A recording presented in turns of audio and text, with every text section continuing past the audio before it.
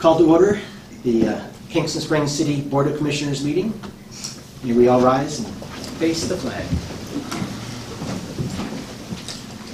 I pledge allegiance to the flag of the United States of America and to the republic for which it stands, one nation, under God, indivisible, with liberty and justice for all.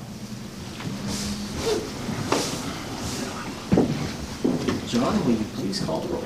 Carolyn Clark. Here. Tony Gross is absent. Mike Hargis. Here. Glenn Raymond. Here. Bob Stoller. Here. We have a quorum. Do we have a motion to approve the July 21st, 2022 public hearings meeting minutes? Motion to approve. Second. All in favor? Aye. Approved. Motion to approve the July 21st, 2022 City Commissioners meeting minutes. Motion to approve.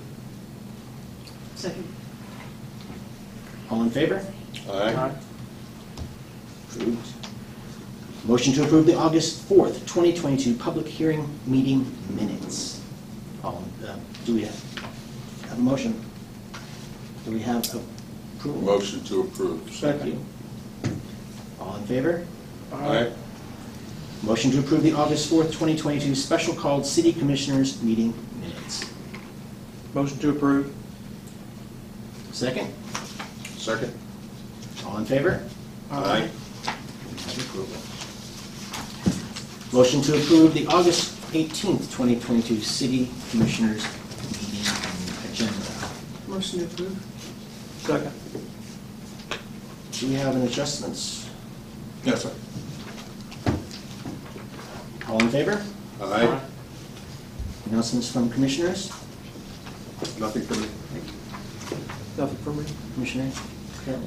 I wanted to give kudos to citizens that live on Woodbridge Road and South Harpeth and Forest Drive and Sugar Hill Lane, I believe it is, for their putting their collective voices together and getting step one done and getting Forest Drive put into the Williamson County road system. They did a great job, so kudos.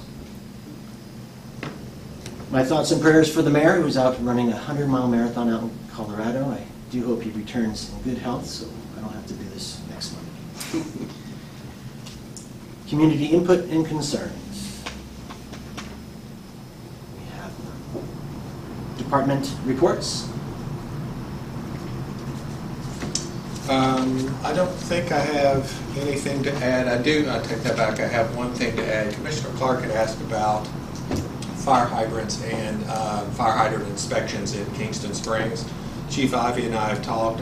We've had discussions with Bill Zimmerman, who's the manager of Second South Cheatham Utility District, and we're working with Mr. Zimmerman to make sure that we have what they want and what we need as far as inspections go. So we'll continue that conversation, and once we have a process in place, then we'll put it in action.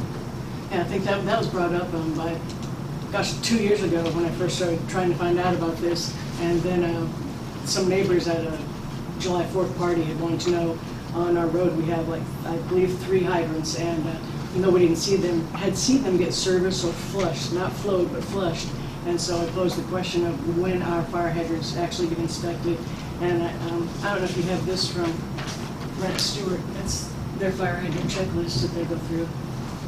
So our neighbors were just kind of concerned about when our fire hydrants were being looked at and screws checked and valves and pressure tested and whatnot.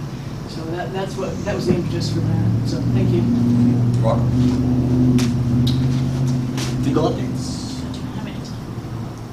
Right. Unfinished business. 14A, motion to approve change order 1, safe routes to school project. TDOT PIN 12374. 00 for a revised increase in construction costs in the amount of $169,282. Tabled from the August 4th, 2022 meeting. Excuse me, I'm sorry, I was having some technical difficulties. Thank you, Mr. Vice Mayor. The change order is still making its way through TDOT divisions. It's at their construction division now. They had requested some additional information. That additional information has been submitted to them. We hope to have an answer anytime soon. We hope to have an answer prior to today. But we don't have an official answer from TDOT on whether they are accepting this change order or not. So my request is to table this item until the September meeting. Motion to table to the September meeting. Second. May I ask one question on that, John? Yes.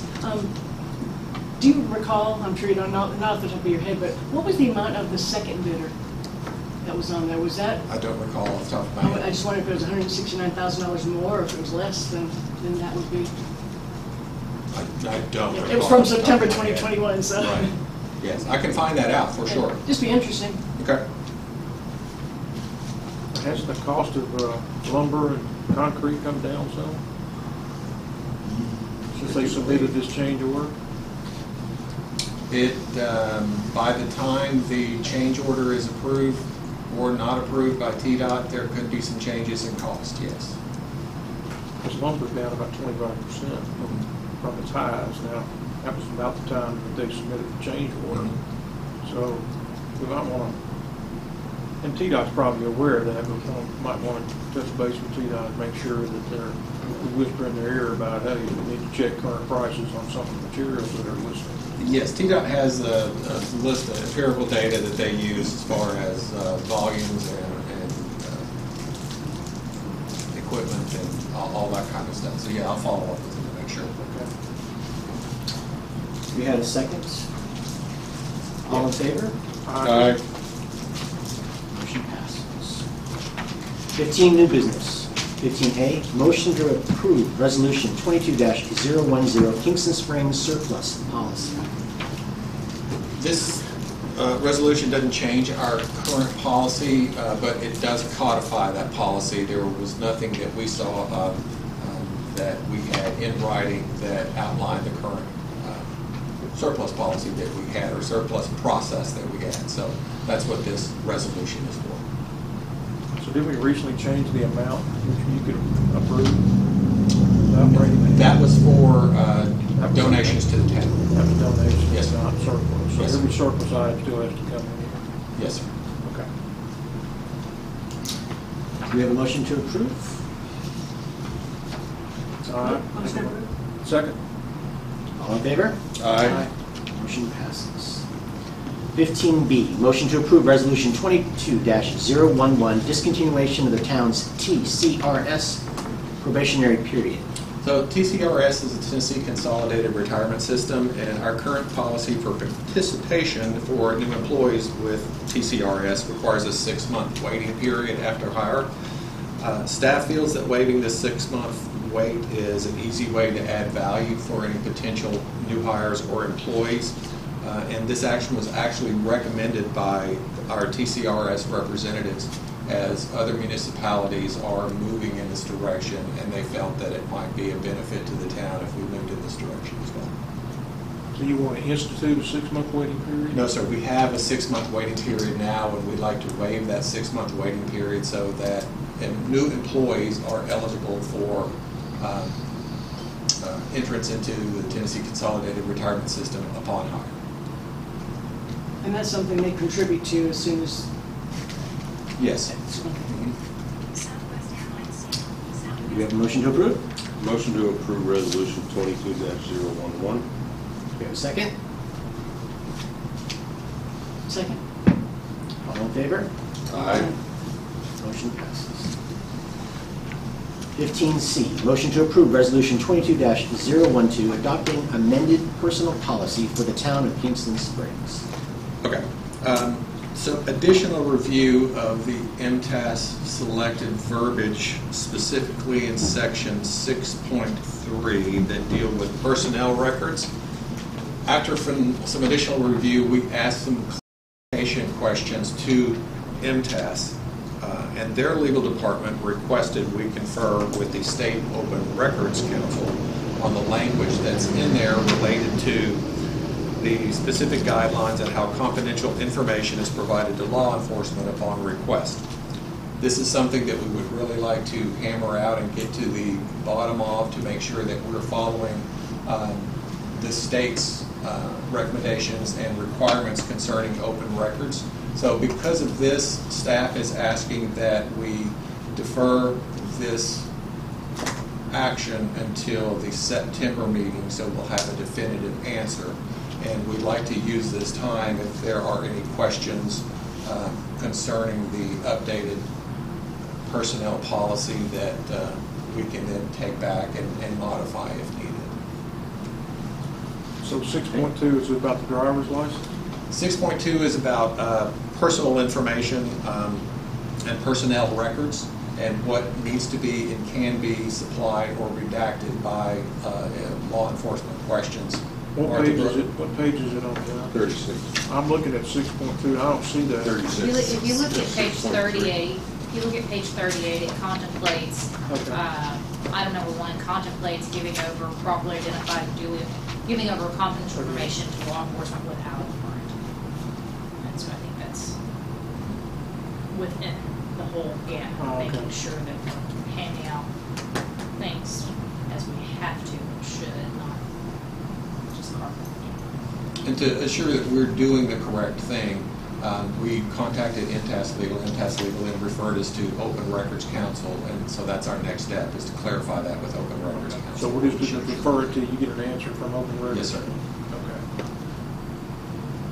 Okay. Okay, so we have a motion to defer. Motion to defer? Second?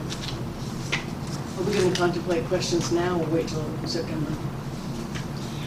Probably, if there's a great deal of questions and all, unless it's a question you want to discuss about what needs to be in, or if it's just Yeah, questions. Yeah, would it be easiest if you and I got together and with John and went over Well, some of them different are not so many questions as a couple of them are opinions, things? I'm sorry, are opinions about the policy. So I mean, I think this would be the appropriate time, make it easier on us on my final version for sure, so. So you've got a motion and a second, but we have a commissioner that would like to have a discussion, so I think You open have for discussion. discussion, open for discussion.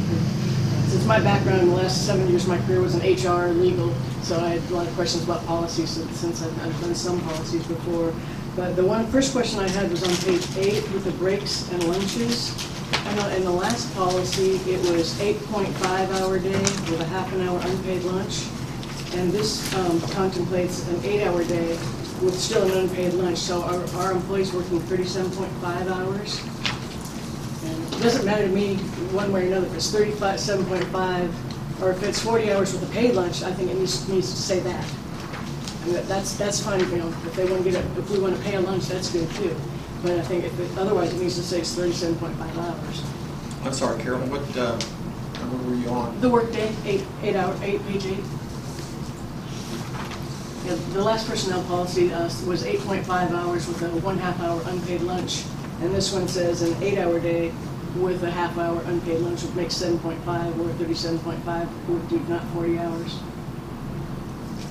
And everything else in the rest of the policy contemplates a 40-hour work week. Yeah, so to your point, nothing has changed. So the employees still work technically an 8.5-hour day. So it's an 8 hours of work day and a half-hour lunch. So I would take that it needs to be changed back to, if the last one called out 8.5 hours, then this one should call out 8.5 then as well. So it's an 8-hour work day for a 40-hour work week with a half-hour unpaid lunch on each day. Right. Yes. Okay. 2 points. The other question, Martha Brooke, was basically toward you in the beginning of the employment section, recruitment and selection. Do you think there should possibly be an EEOC section there about, you know, we are an EEO employer committed to non-discrimination upon hiring, like a section that heads up that entire recruitment and selection section? Sure, I think we've got that covered first and foremost on page 3, third paragraph of the policy itself. And I'm sorry, Carolyn, what page number were you on? It was just on page 10, the beginning of the recruitment and selection section. I didn't need to know if it needed to be spelled out in that section as well. I mean, it's not gonna hurt to duplicate it in there. It's in the body of the personnel policy further down. I thought it was in the employment section, but it is in here again. So the policy of the County of Kingston Springs to provide equal employment opportunity to all employees and applicants for employment. No person shall be discriminated against. So that's a whole section of suggested language, I guess. She's wishing for it to be also Yeah. repeated. If that suffices, I mean, I'm just making a suggestion. Kelly found, I knew I'd read it a second time. It's, if you look at page 11, the bottom, second to last paragraph, you've got the EEOC language in there again. If your preference is to put it up at the beginning of the recruitment and selection. It's just a so question, that I makes didn't know things easier. if you thought it needed to be there, just. I think there's no requirement about where, it just has to be in there. Right. So, Okay. So we already have it in there twice. Good. Okay. On page 1.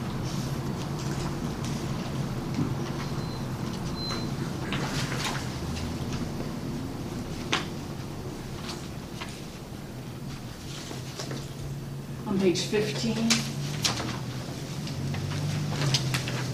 that's a question about employee grievances, where it says disciplinary actions, promotions, demotions, and transfers are not grievable. But what if the actions are claimed to be because of discrimination or retaliation? at that point, then, they would have an EEOC. Oh, right, I realize that, but it's not in there. I was wondering, but at the end, you should put, like, the use of this procedure does not preclude any victim of discrimination to pursuing other legal remedies, and have the EEOC and the Tennessee Human Rights Commission in there, Sure, we can. so people put that know in where to there. go. I can send you this, too.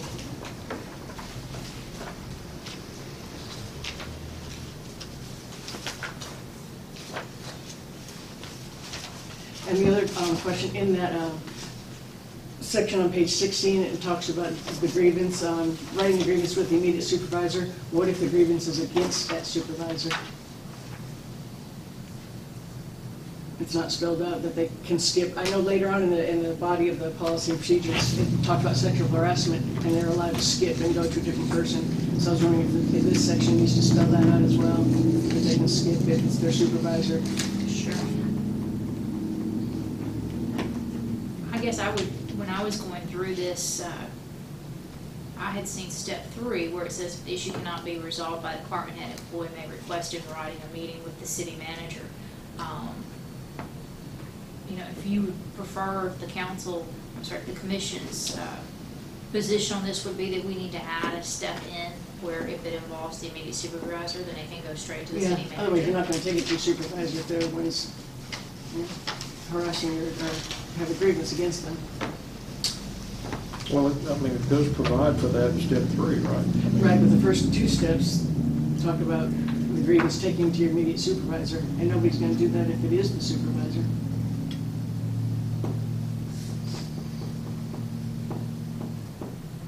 So the department head really can't resolve it because the employee's not going to bring it to them. Well, but in step 3, it says the issue still cannot be resolved by the department head.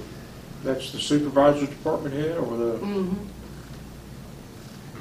you go first as the supervisor, second to the department head, right? Right, but if I have a problem with my supervisor, I'm not bringing the complaint against the supervisor to them.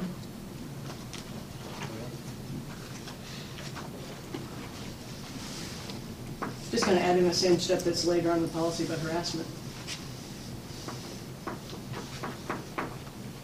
Okay. I I guess it hurts to spell it out. think on page 18, that someone who's only working 90 days will be getting a week's vacation. I'll defer that question to John. Yes. That's usually somebody's probationary period, not to get a week's vacation after they happen to work for 90 days. We are trying to retain and attract as many viable candidates as possible.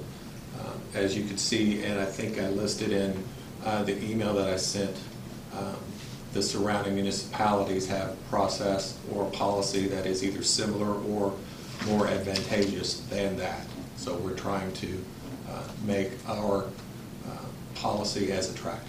Do we have open positions that aren't being filled? Not at the moment. Well, yes, we will have very soon. Right. I just find that to be a lot, especially when We offer 14 holidays, and we offer a lot of amenities besides that. We do? What? Have 11 written holidays. Yeah, we have 11, and we're asking. 13. When we Two get more. two, and they get 2 floaters. It'll be 13 if this passes.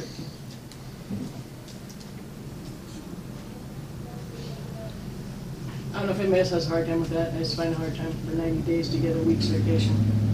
Since we usually in the private sector, that's a probationary period. I personally have faith in our city manager to make a decision that's necessary for the, But it's also money. I have faith in our city manager to make a decision on such an item. We did change the verbiage in that just a little bit after Martha Brooke looked at it, and we'll update it when we send it out. But it just basically says after your 90 days, you'll accumulate 1 week. And then after completion of the year, that's when your anniversary one will come along. I'm sorry, your anniversary. Your anniversary hire date, Mhm. that's when you'll start accumulating the rest of the time after the first year. Okay, that makes more sense. So after 90 days, you get 1 week, which is 40 hours. Then after the completion of 1 year, you'll get 80 hours. And then every year thereafter, until you reach 5, so on and so forth. But it's 80 till you reach completion of the 5th year, right? Yes. Okay. And then after completion of 11 the plus. 11 years, you'll get, Okay. So you get it on your employment anniversary, this it's triggered by that. Okay. I have a question about the holidays. It looks like 14 to me. We got 12 and 2 floaters. I thought we had 13. 10 on the front. I didn't understand it. 14. And I think I might have put it in that email wrong too.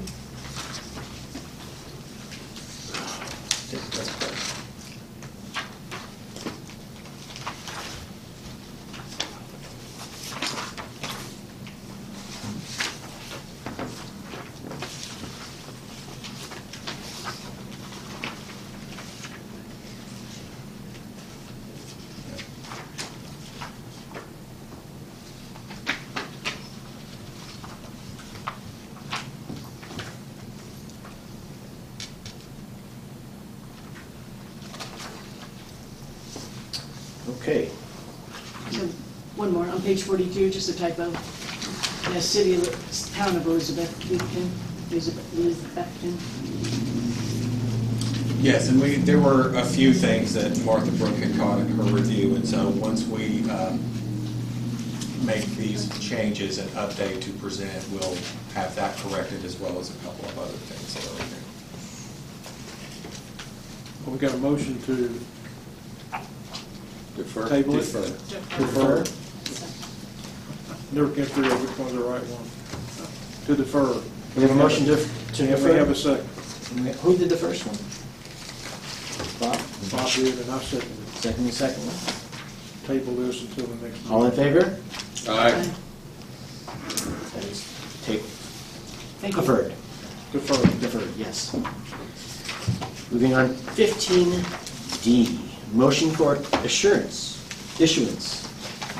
of a certificate of compliance to Sachin Patel, Sahara, Inc., for forwarding to the Tennessee Alcoholic Beverage Commission related to proposed liquor store at 121B Liban Hills Road, Kingston Springs, Tennessee.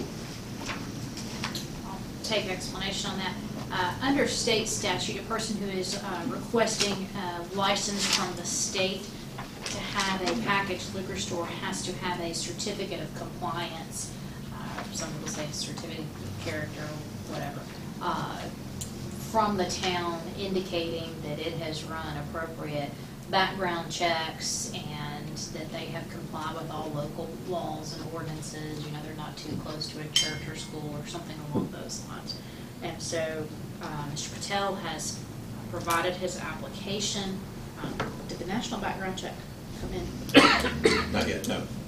Okay, so this will need to be passed contingent upon the state statute requires a local statewide background check and a national background check, and so that is still waiting to come in. And I understand that there's not been a final certificate of occupancy that has been delivered to the facility. But from what I understand from John, everything else has been complied with under the resolutions and ordinances and all of the town. So tonight, based upon the information that has been submitted to John and the background checks, you would authorize the issuance of the certificate of compliance upon receipt of satisfactory national background check. And this certificate of compliance acknowledges that he's complied with everything except for that final certificate of occupancy. And then once that comes in, then he will comply with everything. So who approves the certificate of occupancy? The planning commission? I'm sorry. Who approves the certificate of occupancy? So that would be our building inspector. Okay. Which is Cheatham County Building and Codes, who we work in conjunction with. Okay. All right. Be one of their inspectors. But we can approve this without having those pieces? Or dependent on those pieces coming in? Right, so the CO, the ABC specifically says that this is apparently a situation that happens a lot when somebody's Right. building a new building. And so they said, okay, when we don't have a final CO yet, you can note that in your letter that says they've complied with everything, they just don't have the final CO. So we've got that taken care of in paragraph number 2. But what we don't have yet is the background check, the national background check. And so we don't want to hold it up next month. So my opinion is that you can approve the issuance of the certificate of compliance pending satisfactory return of a national background check. And the CO? No, you've got the CO covered on number 2, so you don't have to worry about that. So. Okay, all right. So it's just the background checks, then, depending on those coming in. Clear. Correct. Okay. All right. I'll make a motion that we approve the certificate of compliance for the liquor store at 121B Lupin Hill Road, Kingston Springs. Contingent on background checks, national and local and state. Approval of the background checks. Yeah. Is that satisfactory completion of background, national and local background checks? Very good. Do we have a second? Can we have a discussion? When do we have discussion? Right now? Yeah. Do we Okay. have a discussion? So what's the requirement for distances between liquor stores? Is there a requirement in the state? The only distance requirement is, to my Church. knowledge, is the church and Schools. Okay. We have restrictions on the number of liquor stores, so we're also certifying that they're in Okay. compliance with that. Yeah. Because we just have one currently, right? Correct. It is next door. Okay. Okay. Second. We have a second? All in favor? Aye. All opposed? No, I'd abstain, actually. The ayes, the yeses have it. Approved.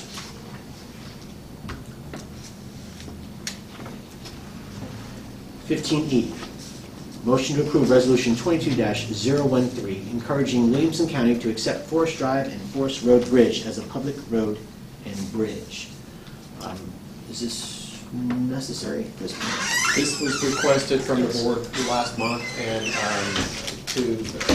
Commissioner Clark has some details if you'd like to kind of enlighten the board on what's transpired since then, but we do believe that the resolution, yes, is going to be beneficial. Excellent. The highway, Williamson County Highway Commission did vote it to go through and unanimously, but now it goes on to Williamson County Board of Commissioners. Gotcha. for the final vote. Wonderful. Great. Okay. Motion to approve. Motion approved? Do we have a second? Second? All in favor? Aye. Motion carries.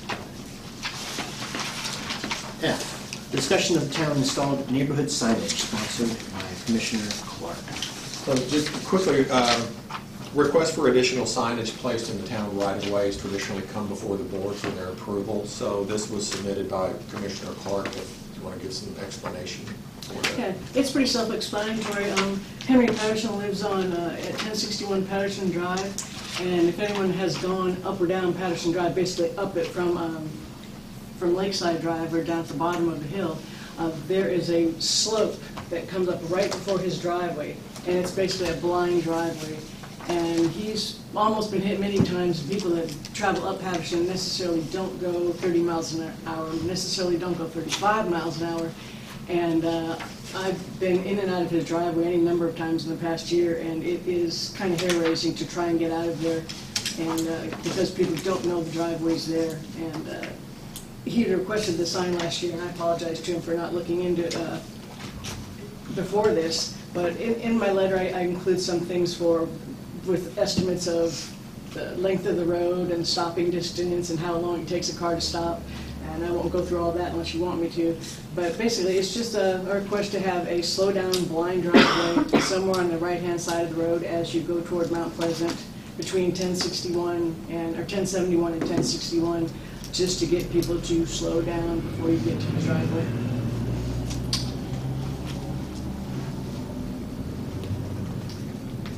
I don't know how much a sign costs, but I don't think it's probably over $60, $70. Yeah, it should be. We might even have some in stock. Has that road been, the 20 mile per hour limit signs been put on it? No, not yet. Not yet, nor has it been. I think by lowering the speed to 20 would help, but not that it would be honored. That's for sure. Do we have other places in town that might need this special signage also? There probably are, but no one has approached the town, at least the city hall, or to my knowledge, the board for placement of any additional signage related to this type of thing around town. Does the city manager have an opinion on this placement of the sign?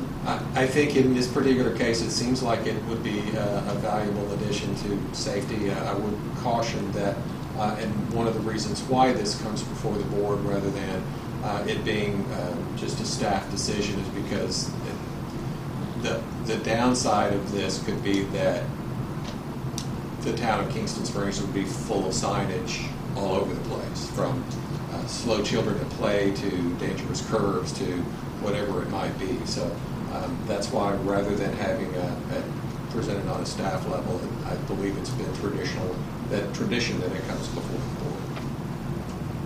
And what's the cost, John? You say 60? Signage is $50, $60, and as I said, we might have some in stock already in our staff. Motion approved? It's just a discussion, correct? Oh, I'm sorry. Right, we need a motion and a second. No, it's just a discussion, right? Oh, just a discussion? Okay. No, it's... We have to give a recommendation. Yes, if we get a recommendation, motion from the board to approve us adding signage to in this particular case, to the right-of-way. Recommendation? Recommendation to, Do we have a second recommendation? No. Do we vote on that? No, motion to recommend. Motion to recommend. Second. So then we'll vote on it. motion to recommend blind driveway slow down sign near 1071 Patterson, 1060 Patterson Drive. Two of them, right? One in each direction? One from each direction, or just that one? You can kind of see it from the other From the side? direction. You really can. It's, Okay, do we have a second? Second. All in favor? Aye. Motion, recommendation passes. G, motion to approve Resolution 22-014, implementing a policy regarding emergency paid sick leave for COVID-19 related illnesses, testing, illnesses, and quarantine. So the past resolution that was approved related to staff COVID time expired in April. With cases again on the rise, we've had 3 just within the last month at City Hall alone. Staff requesting this leave to be instated through December 31st of 2022, which would be the end of the year. The resolution's been updated to follow current CDC guidelines, so the past resolutions included people that tested positive for COVID-19, as well as people who were in direct exposure to people who tested positive with COVID-19. The second part has been removed, and it just applies to people that have tested positive for COVID-19. There's really no financial impact to the town. Just like any other kind of illness, the additional staff steps in and fills in any gaps by anyone that is absent for this particular time. Do they have a limit on sick leave now, John? I'm sorry? Do they have a limit on sick leave now? There's no limit on sick leave, but depending on the length of your service will depend on how much sick time you actually have. So some people have a lot of sick time. People that have not been here very long don't have much sick time at all. So a 5 day, if you are diagnosed on Saturday or Sunday, you're in quarantine for 5 days, so that's pretty much a So this would weekend. cover this outside their regular sick leave? Yes. This would be 5 days directly related to a positive COVID-19 test. That's only for positive tests? Yes, sir. It was All right. originally mandated, if you all recall, Yeah. in that bevy of stuff that went through when the pandemic first started. Yeah, I You're remember. under no mandating or that sunset. The staff has recommended that people are sick, they need to stay home. So- Okay. Well, it'd Since, be better to have them here and have everybody sick. I was just gonna say too, that since the CDC has lifted, there's pretty much no mask mandate anymore. I wear one every time I go to the store or go out. But since there's no mask mandate, no 6-foot rule anymore, isn't it just kind of, it seems like everybody's just kind of taking their chances now, because we can't say whether or not anybody's taking any precautions. It's gonna happen. And it seems like the flu's gonna happen now, and this might happen as well. I think personally the difference is with the flu, there's not a quote-unquote mandated 5-day quarantine period associated with it. Whereas with COVID-19 exposure, there is a CDC mandated 5-day isolation. Sure.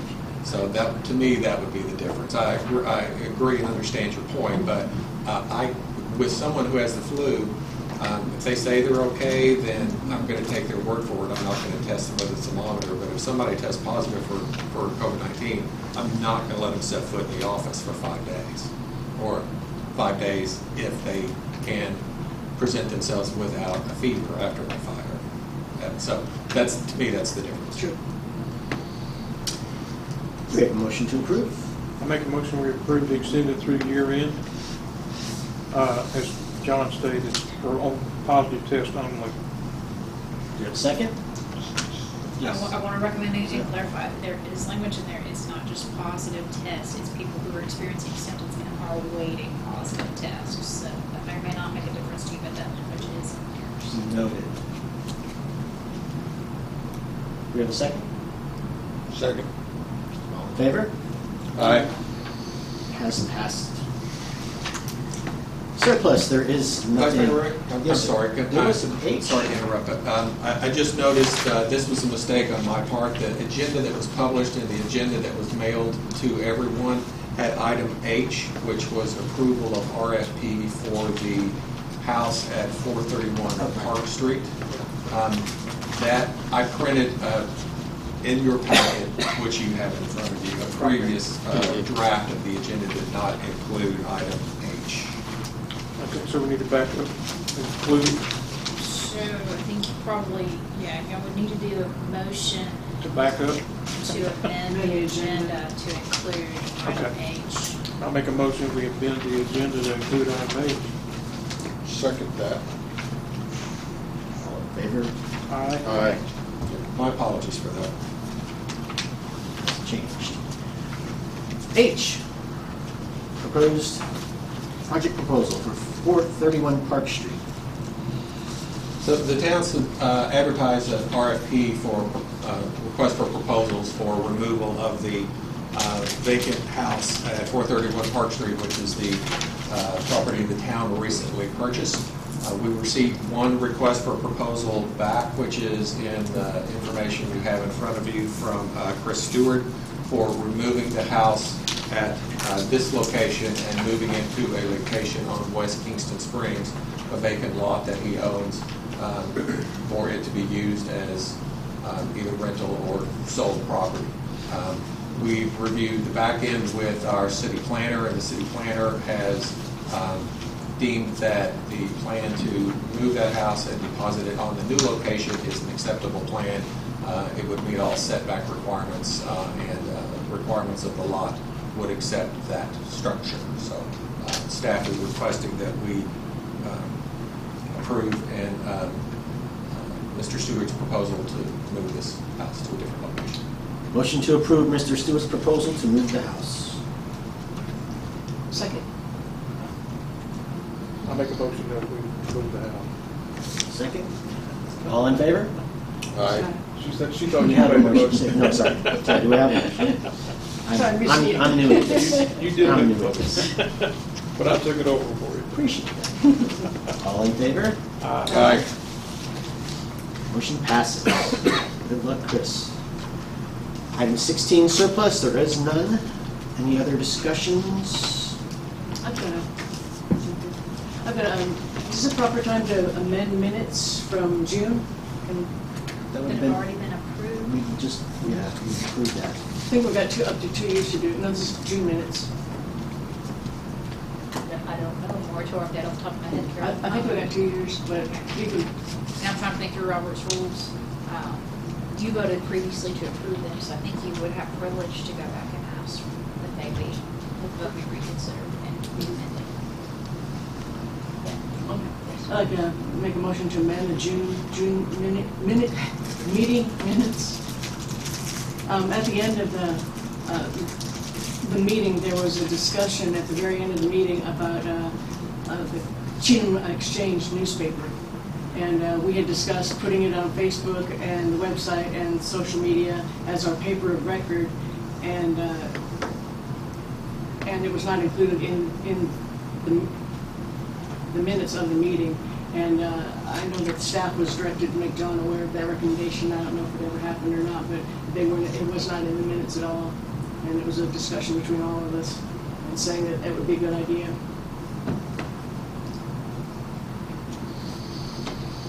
So you've made a motion to amend the June minutes to include reference to the discussion regarding. The Cheatham Exchange newspaper being placed as our paper of record in Facebook, website, and social media. So there would need to be a second. Do we have a second? Second. All in favor? Aye. Amendment has passed. Reminders, the Board of Commissioners Capital Improvement Plan Workshop. It's going to be August 25th. At what time? Where? 5:30 here in this room. City Hall will be closed September 5th for the Labor Day holiday. Make a motion to adjourn? Motion to adjourn. Second? Second. Meeting's adjourned.